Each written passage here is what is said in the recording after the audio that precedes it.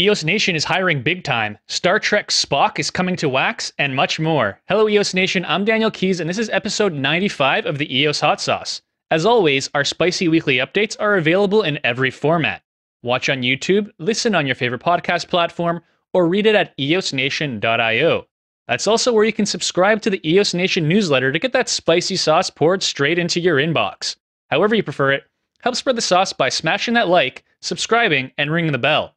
Let's get to this week's spicy goodness. EOS Nation is hiring big time. We have 7 open roles for developers, designers, product owners, and data engineers. Join our team and help us build great products on the cutting edge of distributed data and financial instruments on the EOS public blockchain. Help shape EOS Nation's new and existing blockchain applications, such as EOS Name Service, EOS Detective, our decentralized financial instruments, and other secret projects that we've yet to announce. You collaborate directly with EOS Nation's experienced team of blockchain engineers, product managers, and designers to deliver value for EOS. The response so far has been overwhelming. We've received more than 300 resumes in less than 3 days, which has us really excited for the future of this vibrant community. Get in on the action and let's have fun changing the world together. Go to eosnation.io/careers to browse and apply for all of our open roles. If all those EOS jobs aren't enough to get you hyped, maybe this will. Leonard Nimoy is coming back to our screens. The veteran actor, best known for his iconic role as Spock in the Star Trek franchise, passed away in 2015, but his family are preparing to further immortalize the legend with intimate photos from his family life and career minted as digital collectibles on the Wax blockchain. The Leonard Nimoy NFT collectibles are going to feature the popular sharding feature that involves combining 3 matching shards of a given card to reveal the full card and its rarity. There will be various pack rarities on display in the collection.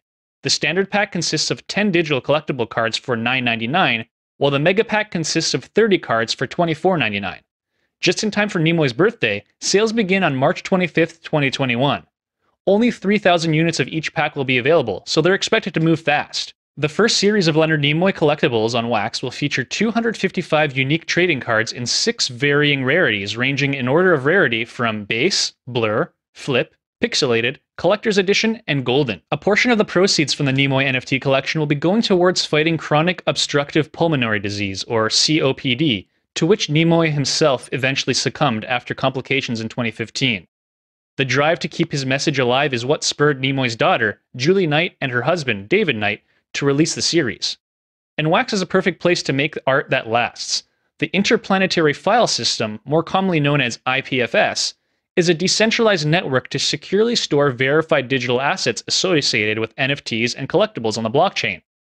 The collectibles are created, minted, and stored on the mainstream Wax blockchain, but the images are housed across multiple services and computers of the decentralized IPFS network. IPFS recalls the data from one of their servers via web address, but not the location where the data is being stored, which is called web addressing. Rather than a traditional HTTP address that pulls data off a specific site, content addressing finds the nearest of multiple uniquely identified servers with the NFT's data. Any damage or corruption to that does not affect your result. All it needs to do is find the next nearest server with the requisite quality of data, and ta-da! It's noteworthy that there's still only one legitimate NFT in your Wax Cloud wallet.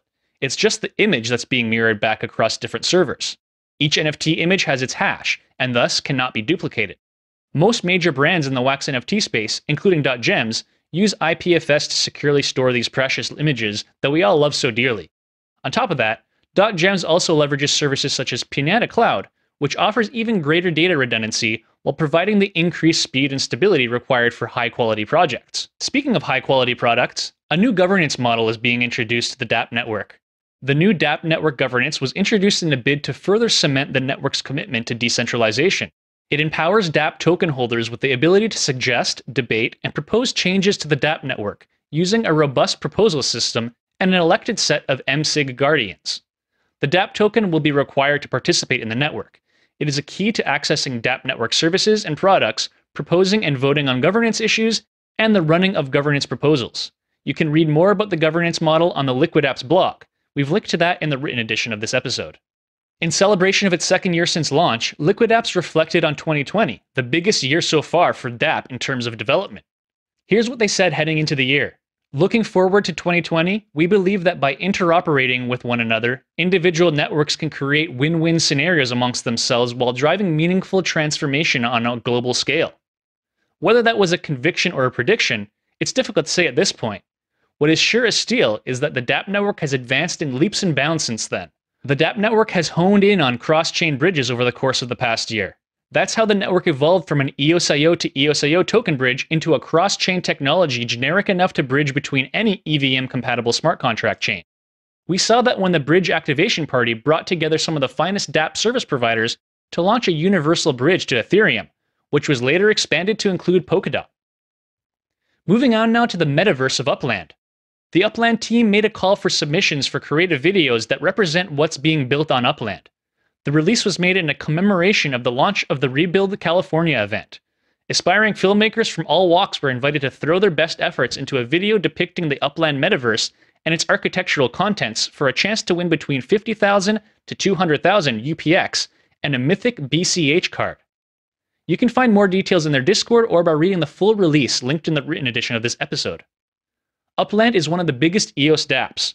On March 6, 2021, Upland surpassed 12.5 thousand users in 24 hours, with a whopping 1.46 million transactions over the preceding 30 days.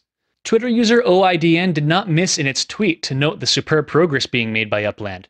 The tag chart showed a steady uptrend in statistics from July 2019 till now, although there seemed to be a particular surge in numbers that began towards the end of 2020. On March 2nd, the Upland team confirmed the unlocking of Brooklyn in the Upland metaverse. The unlocking was in two waves, with one at 9 a.m. Pacific time and the other at 9 p.m. Being a mid-tier city, roughly 50% of the properties were FSA allocated, skewed towards the inexpensive end. The February 9th edition of the Upland NFT Artist Spotlight, which usually comprises an interview and an art auction, featured Mar Utah. Utah is a legendary multimedia Upland artist, musician, and community member that has been a core member of the Upland creative community, producing a vast range of unique NFTs, music videos, podcasts, and songs.